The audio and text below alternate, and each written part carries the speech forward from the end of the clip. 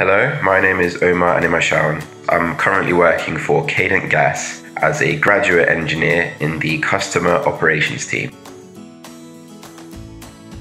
So a really important aspiration of mine is to work as part of the net zero transition, working on projects and driving projects forward that are really reducing human impact in the environment. Another really important aspiration of mine is to become a chartered engineer with the IMechE, a recognition that you've demonstrated competence, commitment, knowledge, tackle engineering problems and provide solutions to those problems. And there was a sense of pride that comes along with that, and that's something that really motivates me to work towards that.